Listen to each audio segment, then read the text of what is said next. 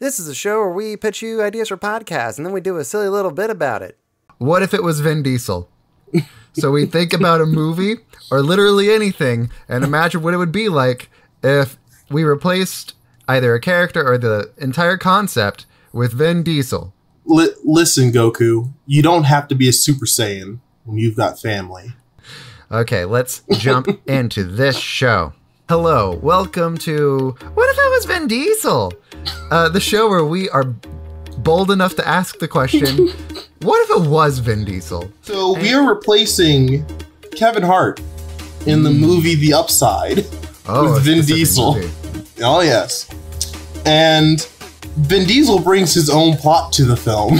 Of course. So he puts Bryan Cranston in his muscle car with them, and they go on their adventures, go out into space. The whole time, Bryan Cranston's like, I'm in a wheelchair and shitting myself. But then there's nothing else they can do. And he's like, listen, man, you don't need legs when you have family. Let me throw something at you. Mm-hmm. Vin Diesel says, you know what this wheelchair needs? NOS. Cuban NOS. Like, they tip him out of the chair and they put the chair into the chop shop so they can, like, alter it and everything. Yeah. And it comes out, like, spinning rims, NOS. Uh-huh. Flames. It's a real like, Pet My Ride scenario. Oh, yeah, exactly. Exhibit is there. Bryan Cranston does obviously join the Fast family. Mm-hmm. I can't wait to see his action sequence with Jason Statham. And then at the end, when they're all having their little cookout, he can roll up and he goes, you guys didn't think I'd miss the cookout, did you?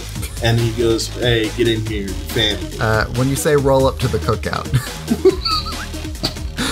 when you say that, is that intended to be a pun? Well, I can guarantee he's not walking up to the cookout.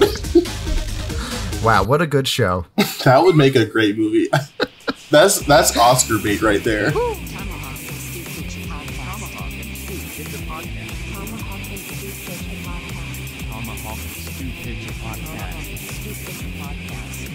Tomahawk and Stu Picture Podcast.